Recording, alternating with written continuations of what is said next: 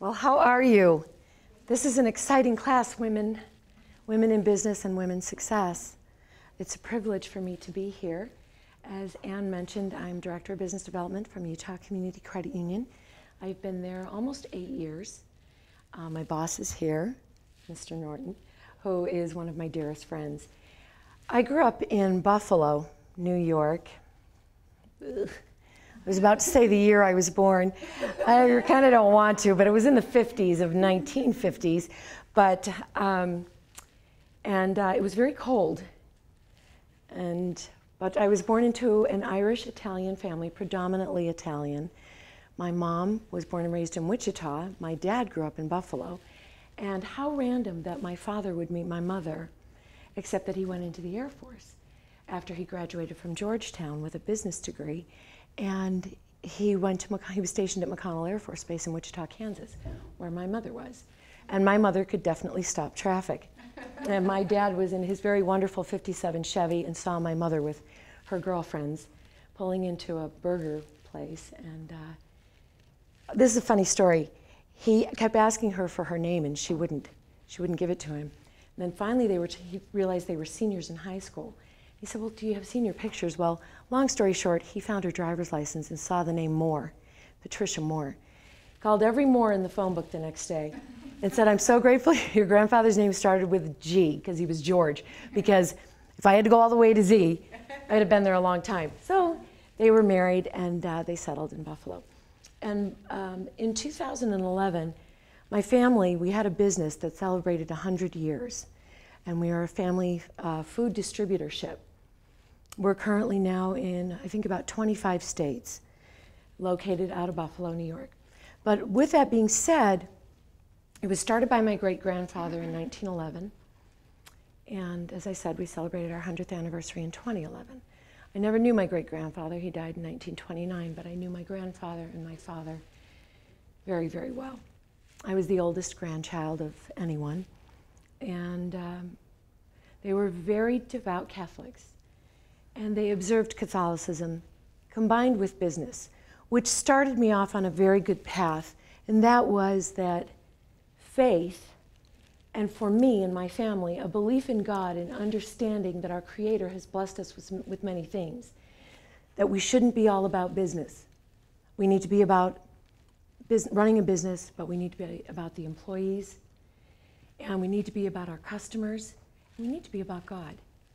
And so just to illustrate, the Friday before Easter of every year, the company was named Trippy Foods. It is named Trippy Foods. It's now run by my brothers. And my maiden name was Trippy. And on the Friday before Easter, it was closed every noon to 3 p.m. in observance to the time that our Savior was on the cross and was dying for 3 hours, but was also atoning for our sins. So we were always closed on that day. And we observed other holidays like St. Joseph's Day, not really St. Patrick's Day, but ones that were more pious, obviously Christmas and those types of things. So I was raised with this, but I was also the oldest child in my family. And my dad, he was building the business. And so in the 60s, when I was still little, he would travel all throughout Western and Central New York to call on customers to make sure they were doing okay, but also to find new customers. And he would take us children along. And I never really knew the amazing learning opportunity that I was given. I was sitting in very small mom and pop grocery stores, but I would watch my dad as he would talk to people. My father was very polished, so was my mother. And he would meet with these people that owned just a tiny grocery store on a corner, and he treated them as though they were the king or queen of England, and always took a very humble approach to speaking to them and making them feel like they were the most important people on the earth. And really they were, because they kept the family business running. They kept people employed. And so I got to learn a lot of that. One day I was driving with my dad, and we came across a very large, yes, is it the beads? Can you pull your hair down? Sure, you bet. Sorry about that. Okay, I forgot about the mic. We drove past a very busy, crowded baseball field, and I remember my dad saying, gosh, wouldn't you just love to be one of them? And I said, what do you mean? He said, I'd love to be able to pull up a chair at 4 or 5, 6 o'clock and watch my children play ball. But I have over 200 employees that I'm responsible for. And I have to work and think about them every breathing minute. And I only saw my father cry 2 times in his life. And one of those times, the first time I ever saw him, was Christmas Eve. He was crying like a child, and he was on the phone, and I was probably 12 or 13. And there was a man who was delivering groceries to a store. And it was in Waterloo, New York. And they had a huge steep hill. And the winters are very unforgiving in Western New York. And he hit the hill, and he slid into the home of a family on his way home to his own family. And the driver was killed, and 4 people in the home were killed. And it was so devastating. It was so devastating to the entire company, not only because we had to bury an employee, but we also had to observe and attend everything for this family 2 days after Christmas. So along with business and responsibilities, you can choose not to care, or you can choose to care. And the only way you care is by doing. So my dad and my mother wanted me to have a really good high school education, so they sent me to a college preparatory girls' high school. It sounds a lot nicer than it was. There were no boys. And I had been a cheerleader starting in 5th grade and in 6th grade, 7th grade, and 8th grade for Tyro. You know, the little 105 pounders, 125 pounders, 130 pounders, and I really loved cheerleading. So it was a good outlet for me and a good recreational thing for me as well. My dad started a printing business with us children when I was in 2nd grade, and I was the oldest. And we printed signs every single week for all of these grocery stores throughout Western New York. And he made me the president, and I remember trying to sign checks when I was in 3rd grade, and I would not make it out to the right person. He'd be like, no, no, no. I was like, oh my gosh, check writing is just the worst thing. I still have problems with it today. But at any rate, that existed until I went off to college. And we worked 5 days a week, me and my brothers and sisters, printing sign in our attics. So that also taught us how to work. So my recreational time wasn't very limited. So cheerleading was very important to me. So I had school, printing, and cheerleading. When I went to this all-girl high school, I had made the public school freshman cheerleading squad, and how do you cheer for all girls? And it was really upsetting to me because they had a cheerleading team at Narden Academy, but they cheered for girls, and I just thought, well, that is just, I'm never doing that. But down the street was an all-boys school named Canisius High School, run by Jesuit priests, and Narden was run by the Daughters of the Immaculate Heart, all very Catholic, very wonderful. And my dad went to Canisius. He graduated in 1952. And I said, Dad, they have boy cheerleaders at Canisius. I'm leading somewhere with all of this. I'm 13 years old. And he said, Karen, how badly do you want to cheer for Canisius? And I said, well, badly. And he said, well, you're going to have to do something about that then. You're going to have to go see the athletic director. I said, would you go with me? I didn't even have a driver's license. He said, I'll go with you. Well, we went and we met with Connie Mack, and he said, I think that's a very good idea, but we're going to open it up to the 12 all-girls schools in Buffalo. I was like, no, can't we just limit it to Narden, please? And no, we're going to open it up. Well, anyways, we broke an 83-year tradition. And we started girls cheering there, and they still do it today. And I had no idea the power that I had, that you have, that we have, that if we can think it, we can create it. And I remembered at the time, of course, going to a Catholic high school, I had a religion class, and we were reading about Jeremiah. And so this is when my freshman year. And Jeremiah was, in the Old Testament, was 13 years old. And the Lord had called him, our creator, my creator. I don't wish to force my affiliation on anyone.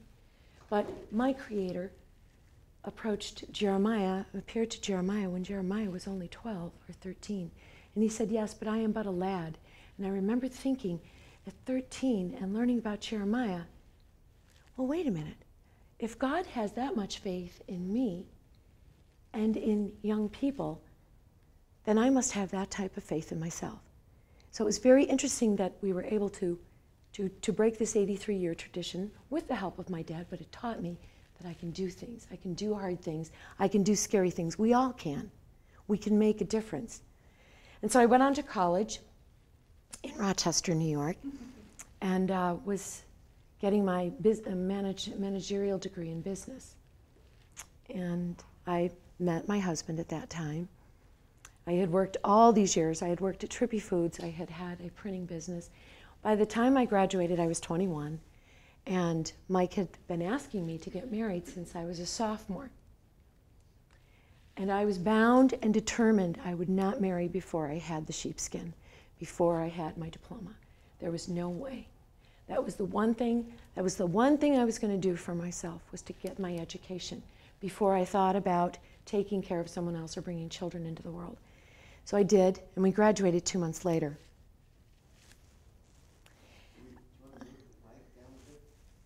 How about if I take off these? Well, this is just... It's not the pearls, it's your hair keeps... Okay, sorry about that. Well, maybe, should I move it into the center? It's okay. Okay. At any rate, we married and moved to Syracuse. I had worked 3 jobs to help put my husband through law school. And we just had this wonderful, great life. And I had had my first daughter, and I was in a grocery store called Wegmans, named Wegmans, which is like, that's my happy place on earth, and they don't have it out here. Trust me, I've written them many times to say, you guys are really missing the mark, because there are more children and more families in Utah than probably 5 states combined. I don't know why you don't move here. Well, at any rate, I was shopping, and this photographer stopped me, and he said, did you ever think about modeling? And I said, no. You know, modeling just wasn't my world. And my dad, who was very staunch Italian, I had an opportunity to join the Ford agency when I was 18. And I had been spotted in college by a photographer at Kodak, which was based out of Rochester, New York. And my father said, I can't repeat what my father said, but my dad said, I am not turning you over to that market. He said, I didn't raise you to be the woman that you are to be, to have you get into this certain type of market. He says, you get your degree, you go on, you get married, you do whatever you want, and then you can do what you want. So this photographer stopped me, and he said, did you ever think of it? And I'm like, no. And he said, well, there's a Mrs. New York pageant that's, not that I want to focus on this, I really don't, but I entered it. And there were about 85 contestants, and I was first runner-up. And I was so devastated because I'm competitive. And I was just like, oh my gosh. Oh, I came that close. Well, 4 months later, the girl was disqualified. And being first runner-up, I got to fill out her term. But by this time, I was already pregnant with my daughter. I was just a couple of months, my second daughter. But I was able to go to the Macy's Thanksgiving Day Parade and all that good stuff. But what it did was it opened doors for me. All of a sudden, some people in the Syracuse area, which was very high-tech, like Rochester, New York. It's not New York City, but you have a lot of high-tech companies there. Got me, an agent saw me and said, would you think about doing this? I said, well, I'm having a baby.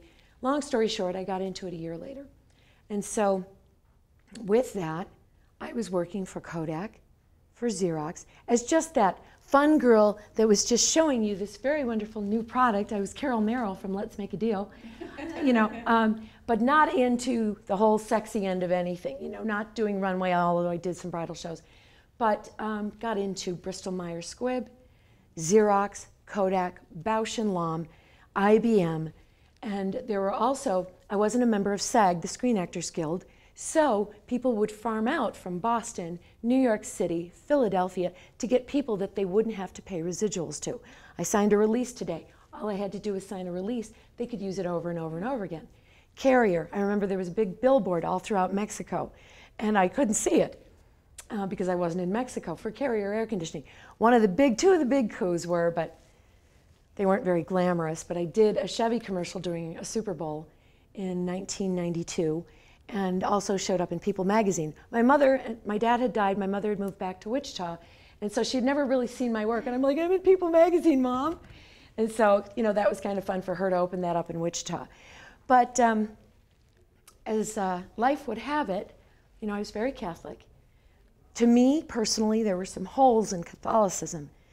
I didn't understand why rules were always changing. When you went to church in 1964, women were always veiled, perpetually putting a piece of Kleenex over their head because they would forget the veil.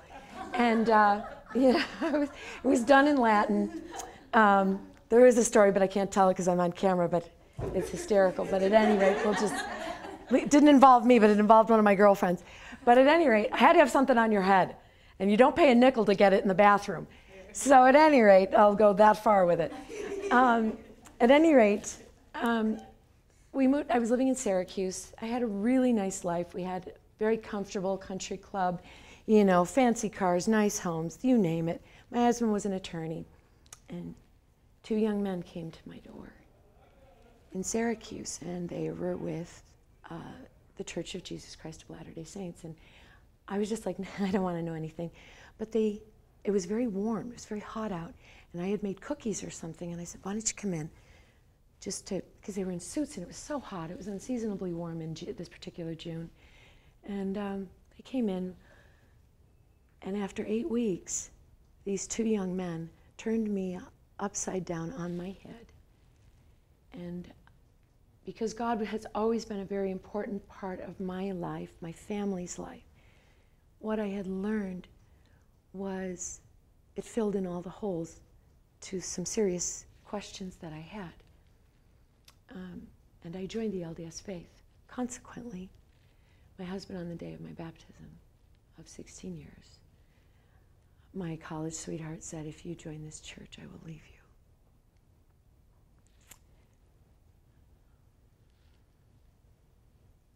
Doing the right thing will usually be the hard thing. Staying true to yourself and your integrity, whether it's personally or in business, can be a hard thing to do unless you start developing habits and realize that you won't be compromised. Well, my husband left, and it was very difficult. And I tell you this story for a reason, because my whole identity and who I was wrapped up very much in my husband and in his career and things that he did. Well, now I had no one. I had moved away from my family 3 hours, 120 miles away, 150 miles away. And from this very posh country club life to standing in a church food line with my electricity shut off. And I was so devastated that my agent would call for certain jobs for me to do, and I wasn't able to do them because I was just so broken. I could barely get up and get dressed. And I started going to church at my new church, and it taught me a lot. It taught me a lot about snobbery. It taught me a lot about facades. It taught me about how real I really wasn't, and how I had kind of adopted this whole life of being this woman on television, this woman in the news, well, not in the news, but in commercials, and not having to worry about money, having nice clothes, everything pretty much designer, shopping at all the right places, box seats at all the events, having all the right friends. And what I didn't know about what I'm supposed to be doing here on this earth was a lot. And I had to get out of my own way. And my divorce took 3 years because my husband was an attorney. And I was very, very, very poor. And he decided to run it through Supreme Court, where you cannot get any sort of assistance. If you'd run it through family court, I could have started with assistance, but your settlement typically wouldn't be fair. So I hung in there. And my children ended up joining the same faith I did, the LDS faith. And then my divorce came through, and I came out here to research a little bit more about some family roots, and met a man out here who was of the same faith I was. And I had been divorced now for 2.5 years and moved myself and my family out here. Well, I had 3 children and married this man that was the man of my dreams. And I thought, okay, I'm going to give up this whole life of radio and television because now I'm 41 and you know, there comes a time when you know you should be put out to pasture and you should be looking for something else instead of trying to hang on to what you shouldn't be hanging on to, because there's a time and a season for everything. And I have learned from the time I was young, constantly reinvent yourself. Constantly look for new adventures and new challenges. Make sure, though, that before you make that decision or you give your answer, that it sits in here. When it feels right, it is right. When you have consternation, concerns, a lot of questions, and it's just not sitting well, that is a very good message. This is not the road you should be going down. You need to build your intuition. You need to pay attention to how you feel around others. More importantly, how they make you feel. Because it's going to separate you from what is good and what isn't good.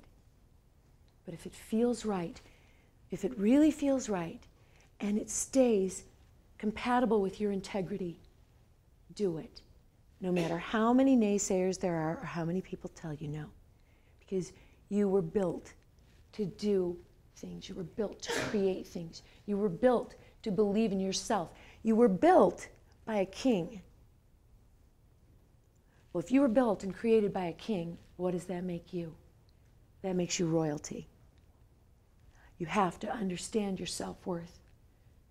You have to understand how important you are to be born to the United States, if indeed this is where you came from, or anywhere, but you're here now. And the difference that you can make. You're not going to be forced to make, but you can. So I came out here, was married, and things just sometimes aren't what they seem. And I thought I was going to be going down a whole different path with my new husband and his 4 children and mine, and they all lived with us, and they all called me Mom. And after 4 years, he was going down one road and I was going down another. And while we were only 1 degree apart in our thinking and in our beliefs, had I stayed, it would have been an entire enormous chasm by now. And I saw it, and I left. But fortunately, I had another little boy named Jacob, who's now 13. And so he was a very great thing, and I still am very close to all of my children. But when I came out here, guess what happened? Well, I probably could have been hired to freelance in advertising and television and radio, which I'm good at. But I needed a consistent full-time job. When I was married to my husband, who was the attorney, I freelanced. So I could work 5 days a week or I could work 1 day a week. That wasn't going to pay my bills out here in Utah. And I knew no one out here except for my sister. So I started a business and went to a company called Corporate Alliance, which is similar to the Chamber of Commerce. And I went in to join. And the 2 owners, this was in 1999? My father died in 1999, so it was 2000. And so I had met the 2 owners and wanted to join, and they were asking me why I wanted to join. Well, something very magical happened. And when they told me I could join, they asked if they could hire me. And all I thought was, oh, I don't care what you're going to pay me, but I have health care. I have health care. You know what? I have health care. And so I said, you bet. And was probably making enough money to feed a church mouse, but I had health care.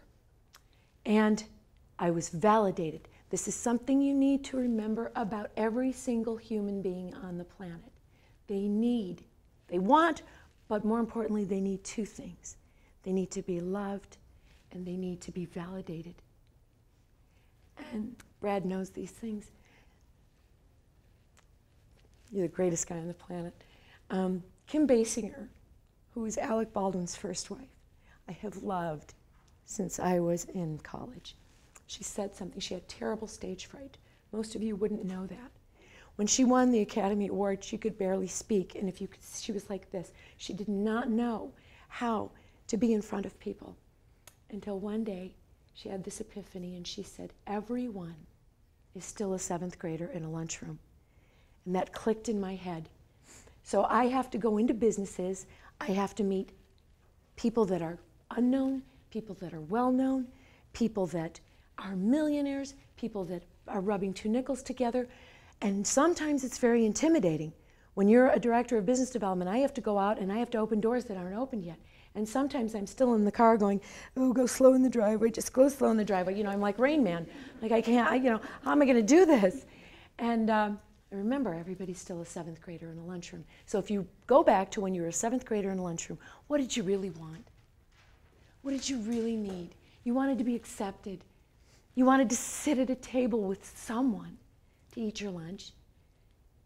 And when you come along and you love people and you validate them and you let them know how important they really are, it makes all the difference in the world. It turns you to serving instead of taking. It makes you, it trains you to think about them and get the focus off of yourself. So Corporate Alliance, I started there, and I was director of business relationships. I didn't know how to do that. I was many years away from my degree, but I had confidence in myself. And sometimes that's all it takes. You can have all the letters after your name, all the degrees that you want, but if you don't believe in who you are, if you don't start to train yourself to know who you are, you're going nowhere fast. And you're not genuine. You're not the real deal. You're the real deal when you stand in front of somebody and you want to create a win-win, when you want to serve them. And by serving them, you serve others. Working at a credit union with over 100,000 members, Brad gets to serve our members every single day and serve our community. The credit union motto is people serving people. Well, you better not be working there if you don't have that in your head and if you don't believe it. So I stayed with Corporate Alliance, and I was there for 5 years. And then in 2006, an opportunity at BYU Athletics came up. Oh boy, are you kidding me? BYU, this Catholic girl that went to Catholic grammar school, high school, college, married in a big Catholic church with a big Catholic wedding, and now I'm going to work at BYU. I'm hoping nobody's rolling over in their grave. And so I was hired on to sell sports properties. When you walk into the stadium and you see signage, no matter how big or small, when you go into a bathroom and you see signage, that is called a property. And I was able to sell this. And it was a very compelling, exciting, all about you kind of job, because everybody wants to be your friend now. And to sell BYU, that property, BYU sells itself. I just had to be vertical and show up with a contract. There's 2 things I want to tell you about that. Everybody would sign it. You got the all-sport pass, and the funny thing is guys are going, what's your job? What are you doing? Who do you know? Well, you have an all-sport pass? Yeah. Oh, can you get me down on the field? Can you do this? Can you do that? And I'm down on the field. I left my north end zone seats, my 4 seats, to now have an all-sport pass, and boy, aren't I somebody else. And I'm meeting Delta, Carl's Jr., Sprint, you name it. All these big companies that are huge sponsors, Allstate.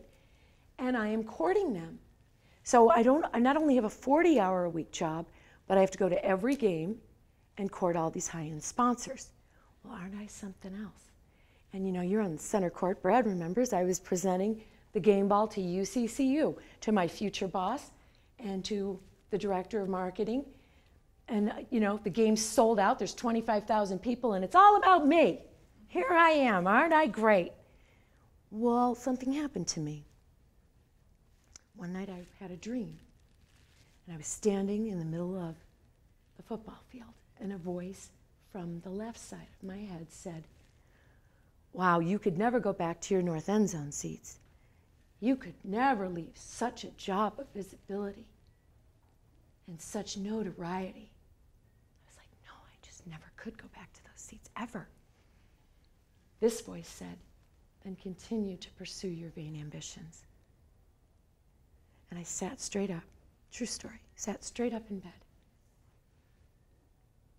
And I handed in my 2-week notice the next day. And the reason was, my son was 6 years old. I was now a single mother, and he was always with a sitter. And I'm not taking all these other people with me when I leave. I can try, but I will leave out the most important relationships that there are. Well, I handed in my 2-week notice, and Brad happened to call me. About a week later, a couple days, it was just so magical. And he says, how are you liking your job? Because they had outsourced to ISP Sports. So that means BYU no longer housed the sporting properties. They sold it for a very hefty price every year on a contract. And so I was no longer working for BYU, I was working for ISP. How do you like your new job? I'm like, well, I don't. Well, I'm not going to be staying here. I'm leaving. And he says, we have a position we haven't been able to fill. And I'd known Brad at that time for about 6 years. And he said, would you come and interview? And I said, you bet. And I went in and I got the job. And now, well, sometimes we work 40 hours, but a lot of times we work 60.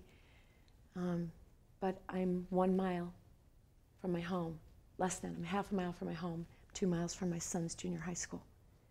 All my children are older and married, but I'm doing the right thing.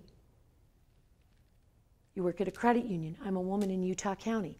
I am not going to be a Rockefeller. I'm not ever going to see the kind of money that my children's father, Mike, makes and has multiple homes in different areas and travels all over.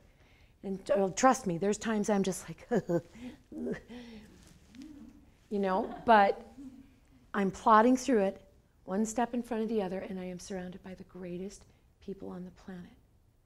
My boss has gone through many, many things with me, but we have a very well-congealed department because we also have a man that is a man of God and who does the right thing, who has wonderful integrity. And I work with people that have the same. We are all like-minded. We are serving. We are serving our children, our spouses, our families, our community. And it's one thing to say that you're Utah Community Credit Union. It's another to be a force in the community and to say we are people helping people. A bank is a for-profit and is owned by stockholders. A credit union is not for profit and is owned by whom? You. It's members. They make the decisions. So while we're not lining the stockholders' pockets, the paid stockholders, we are taking our profits and transcending them into the highest yields possible and the lowest rates that there can be. And every single day I get paid to go out and forge relationships, strengthen current relationships, and to represent the credit union. I remember somebody asking for the credit union's business a couple of years ago. He came in to meet with me. He had someone else with him, and I looked at him, and he was in jeans. I'm like, man, oh man. You're asking for my business and you showed up in a polo shirt and jeans?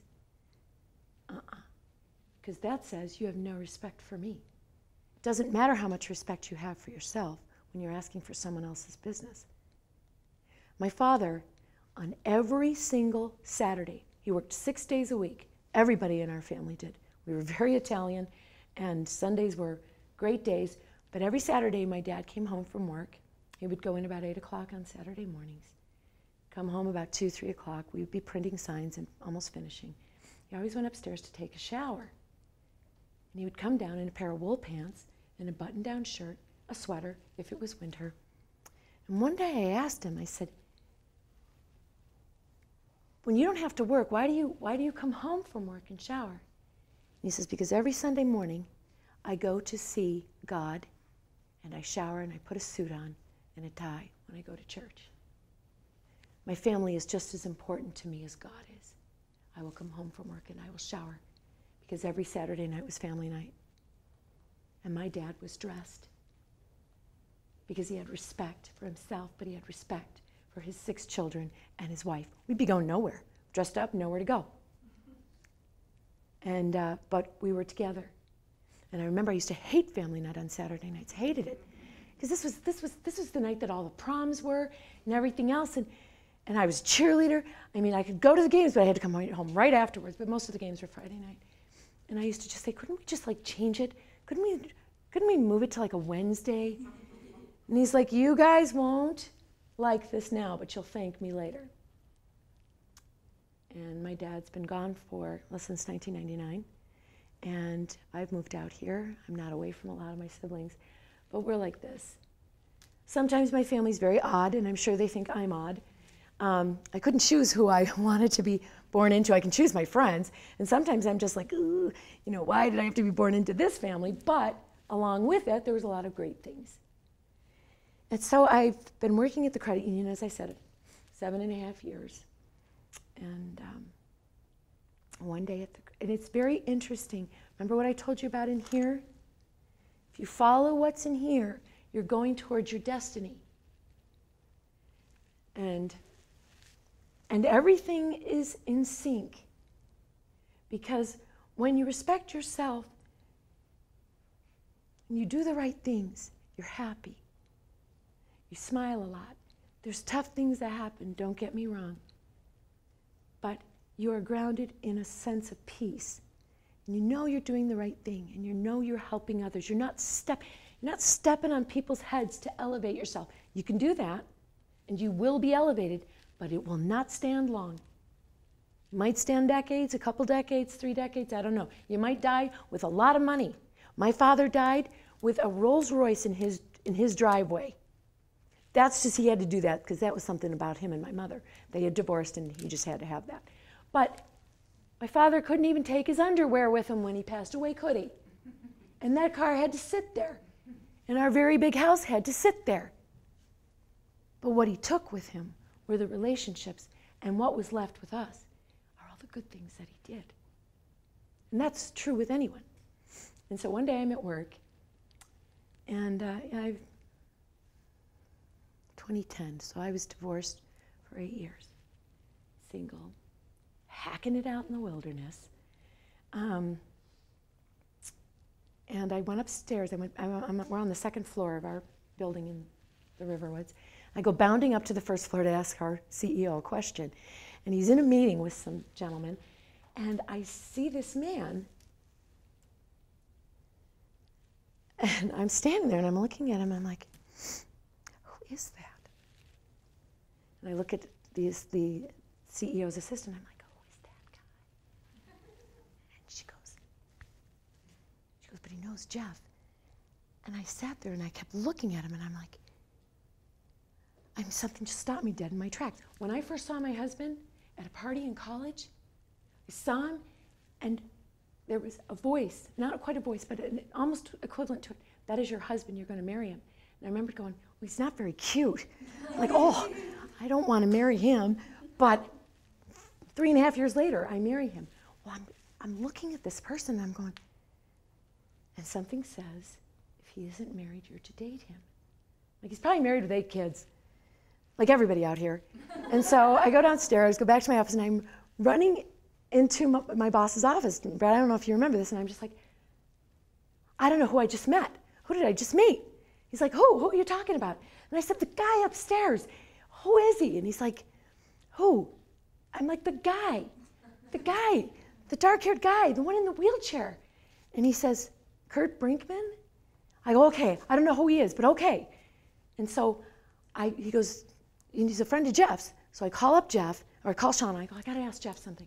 So I'm on speaker, and I hear Jeff's sermon, my CEO.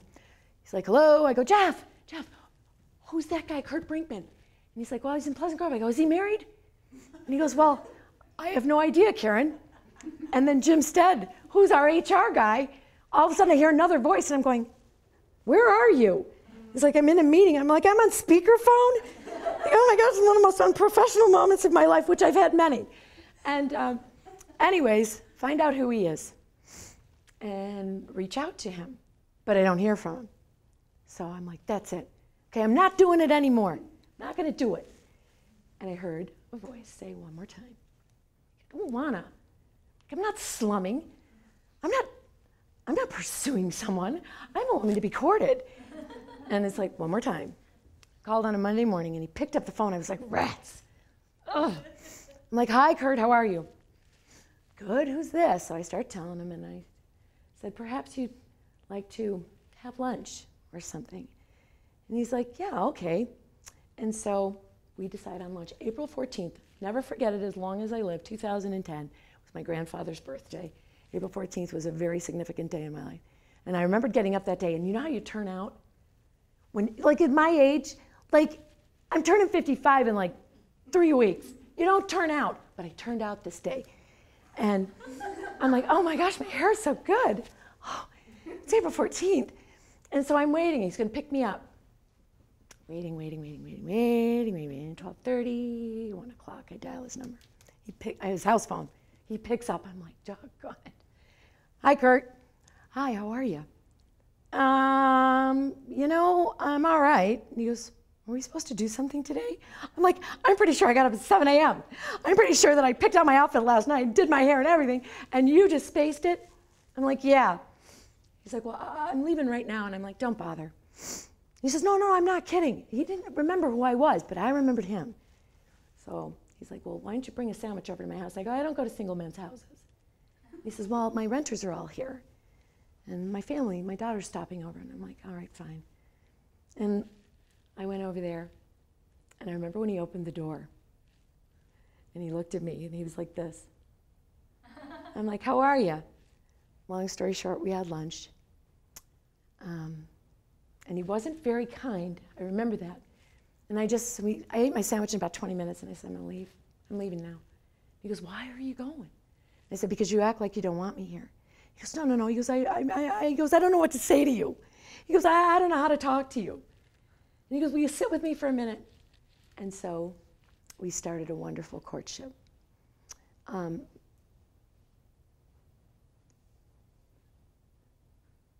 This is the man I waited for my whole life. This is the man that I had to go through really hard things to meet. I met him at 50.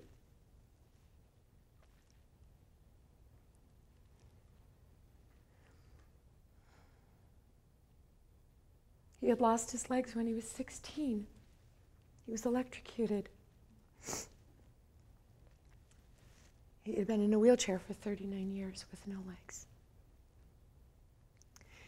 And I just remember crying, saying, in 1970, in July 6th of 1970, I wish I were here with you.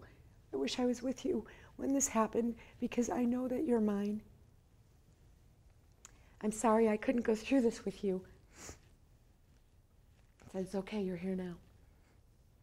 And it's interesting to learn to live or date and be with someone who's in a wheelchair. I had 3 steps going into my house. It might as well have been Everest. One time we were getting out of his van, or his Honda Pilot, and I pulled out his wheelchair, and my house faces north, so there's just nothing but ice all over my driveway. And he gets into it, and we start to slide, and it tips over, and we go down into my cul-de-sac, and I'm laying there, and I'm looking up just going, man, how am I going to get back to my driveway?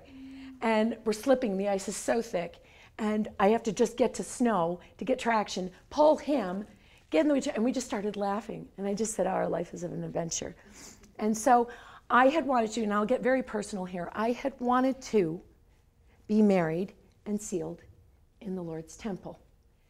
Given the LDS faith, this was critical to me, because it had cost me so much to join this particular faith.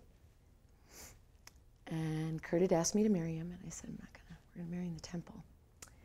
And we were moving in that direction.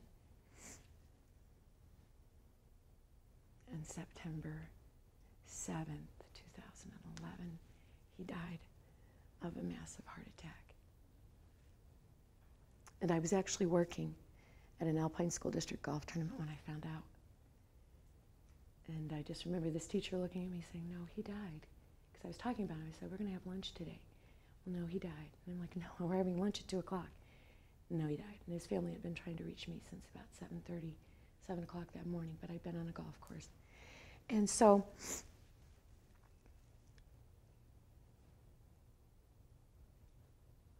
I watched almost every dream I had, every belief I had, go with him. And I had to dig really deep.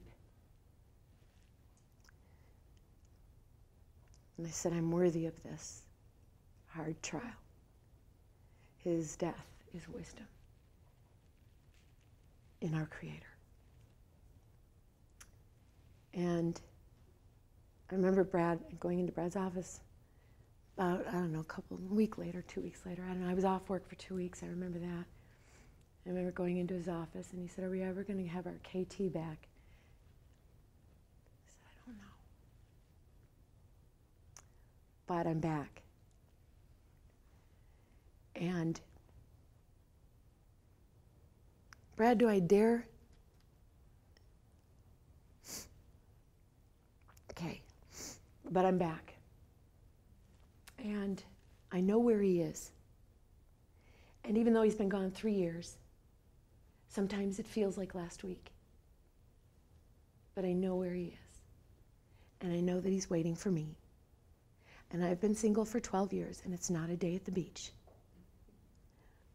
But every day I get up, and I get dressed, and I get to work. It's a privilege to work. I have gone from a beautiful home as a child to marrying an attorney, doing all the right things that I thought were all the right things, and watching it go through my fingers. Then to having to start over, and then having to start over again, then having to start over again. But we become indomitable. We become strong. I don't want to bury a child. But I can do hard things. And I can serve with that knowledge. I can serve others and say, I know how you feel. My first husband was a prolific cheater. And I couldn't leave him because I wasn't going to break up my family. But then one of my choices, the one choice I make, he's like, I'm not doing it. I'm like, tell your story walking. I've done everything for you. This is the one thing I'm asking. Why would you ever interfere with someone's most personal relationship on earth? And that is with whom you believe created you. Why would you ever? And I remember the girl calling me that he had cheated with and he was married to. My phone rang. I'm like, hi, Sarah. She was a nice person to my children. She's sobbing. Mike's been having an affair. Really? I'm so sorry. I know exactly how you feel. Let me see if I can talk you back into that window ledge that you're on the 87th floor and you're ready to jump. But I can do these things. I can talk about these things. And life is to be embraced. And all that happens to those that love the Lord is for their good. So whatever we categorize as a hard thing, a brutal thing, a great thing, a joyous thing, they're all for our good. And you know what? Life is, what is happy? Is life happy? Is it great to work all the time and carve out some familial moments from your 2-week vacation or whatever it is? No, I don't, happy isn't it. It's just this is our moment to shine. You see pictures being taken of Kate Middleton and the whole royal family and everything else, and people on the red carpet and, you know, getting Emmys and Academy Awards. Guess what? You're on the red carpet because you're all princesses. You're all able to become queens. And everybody that's died before you is looking at you, going, come on. This is your moment. This is when you shine. This is when you become the hands of God and make things happen, no matter what the vehicle is. I have a wonderful vehicle with Utah Community Credit Union. I can make a difference. We are serving over 110,000 people. I would never have met Annie if I wasn't working at UCCU and we didn't have such an integral partnership. I wouldn't be here in front of you, and let me tell you what a privilege it is to be here in front of you, to be able to talk and tell my story. Maybe you thought it was all about business, but it's about everything. It's about the first day your oldest child can tie their shoe. Or if you're not married and you don't have children. My Achilles heel is relationships, marital relationships. They just don't work for me. Doesn't mean they might not, but they don't work for me. But everything else does. So I'll put whatever attention I need to that, but put it even more attention to what works and what is good. I want you to believe in yourselves. If you remember one thing from today, if you don't know who you are, I do. And if you don't know who you are, God does. And you're doing all the right things to build your resume, to build your life, and to build your futures. I applaud you for that. Because by all of you sitting in here means you had to leave someplace to start over and come here. And it's not easy, but it is enjoyable, it is fun, and it is worth it. And I got one more thing. Why don't we leave this life with an A+ instead of a C-? Just because there's white driven snow in front of you doesn't mean you don't put your footprints in it, because nobody else has. Thank you so much for having me. Thanks so much for listening. What an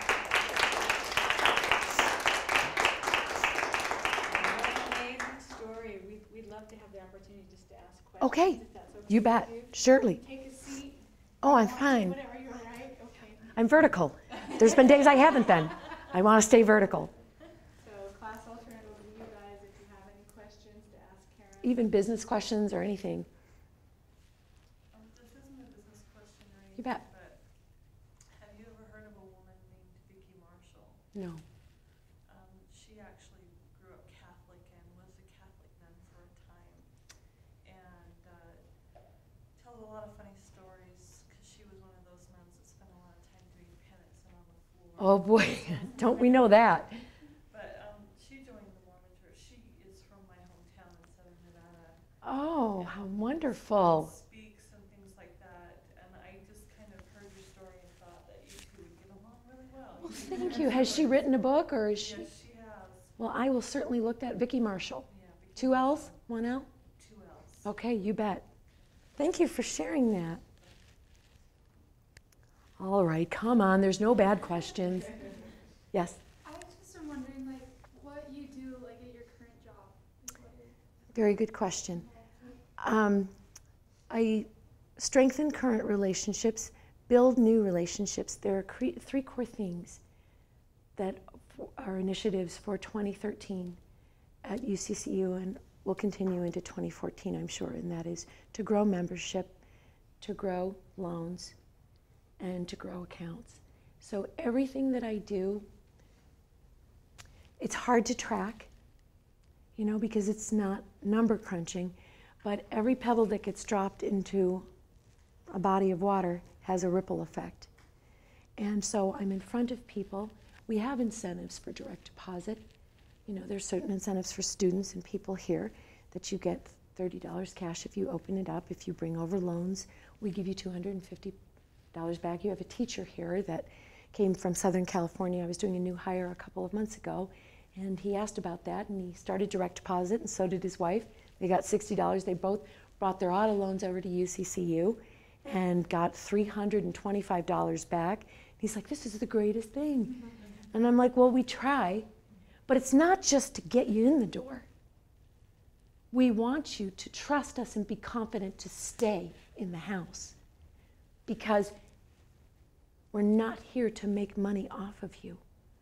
We are here to help everyone become successful. Yeah, we have to get paid, but it's still a credit union. And so that's what I do. And I have to trust and believe that every person I'm in front of, if I've got integrity, if I have passion and a belief in what I'm doing, the next time that something comes to their mind about, I need an auto loan, or, I need a car. Remember that woman? You'll never remember my name, but you'll remember UCCU. That's why we do what we do. It's a very good question. Excuse me. Yes? You said you had older children that were married. I'm just curious if you have any grandchildren. I have four. And people say grandchildren are better than children. No, they're not. Your children are where the sun rises and where the sun sets. But I marvel at my grandchildren. I have 4, 2 girls, 2 boys. I have. Well, I've been lucky enough to get. I look at them and just the little things they do. I'm like, that's my posterity. You're going to be a grandma, Leah, who's 2. You're going to be a grandma one day. And your granddaughter, you're going to look at your granddaughter and you're going to just marvel at the whole cycle of life. And it's just so beautiful and they're so fun. And I look at them and I'm like, oh my gosh, my blood courses through your veins. My daddies, my mothers, my nannies, who was my grandma, my papas, my gammy, my gampy. We keep going. And we're doing things right. There was an abusive cycle back in some of my family, but we've managed to turn it around and get it right. And so there's never a better time to be alive than the time you've been given to be alive. Do everything with it. Anybody else? Yes? Through the guest lectures that we've had in this class, there's been a consistent thread, and that is that life doesn't usually turn out the way that you plan it. Everybody's spoken of challenges and trials along their path, and so my question is, what do you feel is the one thing that has helped you? Because you went through so much, and I think that sometimes it's hard to bounce back. It's hard to It is. Takes time. What is the one thing that you feel like you always were able to fall back on or to draw from to give you the strength to come back? That's a great question. When Kurt died, I was waiting to get KO'd. I was waiting to be knocked completely down. And I felt I was on the crest of a wave. And I was being carried. And I'm waiting, and I'm still waiting for it to crash into shore. And it never has. And I believe it comes from something innate. And what you're asking me, I'm going to tell you personally. We are part of the 2/3 that came from a premortal realm and fought for what was right. And we were able to come here. This is a privilege to be here. But we're not dropped on our heads and have to do it alone. But learning who I was, learning who I am, learning that my Creator is counting on me every day, and that He will never leave me, not 1 second, and He never has. That is what has gotten me up. And the book of Job. I've read the book of Job, and I'm like, he set the curve. You know, like when you took a test and everybody failed, well, he got the A. Well, then you still ended up with a D. And so, and part of me is just like, all hard things are backhanded compliments. They really are. It's telling you how strong you are. God can't come down here and sit across from us and say, Karen, you're so awesome, you're so great, you did this, and this. No, but how He tells us is by the things that are really hard. And those pockets that are really joyful, they're fleeting, but they're when your eyes smile, and you haven't had your eyes smile in years, or you haven't had a hearty belly laugh in years. It's those moments. A Christmas morning never, for me, ever has been on December 25th. A Christmas morning for me was one August day in 2003 when my daughter Heather, who was 16 and good at it, maybe she was closer to 20, goes, Mom, and I'm like, here it comes. What does she want? I'm like, what? I remember stirring pasta. I'll never forget it. Making dinner for 6,000 people. And she comes up and she just put her arm around my waist and she goes, I love you. I'm like, wow, this is Christmas. That's Christmas. It's those moments that are ingrained in me more than the hard moments. I remember my daughter, the same daughter, Heather, she was pregnant with her first baby. And she called me. She was 25 weeks. She's like, Mom, I'm bleeding. I'm like, no, you're not. She's like, yeah, I am. I'm like, no, that's not good. Not good. It's just not good. It's not good. And she was 25 weeks. And I remember thinking, okay, if you take this baby, you're going to take this baby. But I've been doing everything I possibly can to do what's right. Doesn't mean I don't do things wrong. But I'm trying to always do the right thing. So if this baby's to be taken, then that's the right thing. He wasn't. And it stopped miraculously. And little Logan was born. And he's now 5. Very good question. I wish I had a more sound answer. But I think that once you learn who you are and that you're a daughter of deity, that you matter, every tear you cry is caught by a Savior and your Creator, and it's not in vain. Once you realize that, there's really no bad news. People get killed. Man, I'm thinking about the CEO of Morley Builders in California coming back from Haley, Idaho, serving on a board for the Idaho Conservatory. And for no reason, his plane veers into a hangar. He's killed, his son's killed, 2 other people are killed. And I'm thinking, he's 63 years old. He's a man that's done everything philanthropic. How come he got to die and I didn't? But, you think about the people that are left. And those are hard things. But we gotta carry on. We've got to carry on. This whole state was built through blood, sweat, tears, death, trudging, weather, seasons, poor, healthy, unhealthy, very poor, wealthy, but it was built. And there is a commandment, this is a Catholic commandment, and I'm sure it's another commandment too. Boy, did we have to know all those. Honor your father and your mother. It's not just my earthly parents. It's my heavenly ones. I want to honor them. I don't want to embarrass them. I don't want everybody, my ancestors that came from Ireland, came from Italy, when they could never see their moms or dads anymore, started over here so that I could have a good life, a better life. I could have a collegiate education. I don't want to hurt their feelings. I want them to be proud of me. And I want their sacrifices to make sense. I want their posterity to be strong. Anybody else? You made a comment, you said you need to train yourself who you are. At different points in your life, I'm sure you felt that you knew who you were. I've gone through many things in life. How do you find out who you really are? To train yourself to be the best you? Because I'm sure at different times you thought you were. It's a great question.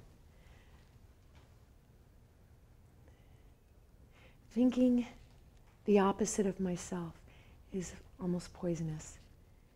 And I live by faith. I don't know all the answers. But there has to be a reason I'm here. There has to be a reason I'm in Utah. There has to be a reason I was born in Buffalo. There has to be a reason that, I found in Kurt why my first 2 marriages didn't work. Look back on things and you'll see that it's defining you. I remember riding a bike when I was 12 years old and I was heading straight for a vehicle. There was no way I was going to miss it. And I was on my bike and I'm going, oh my gosh, this is going to be bad. And I almost felt somebody pick the bike up and turn it. I still have chills. I was like, who did that? I mean, there was no way I was missing this car. Who did that?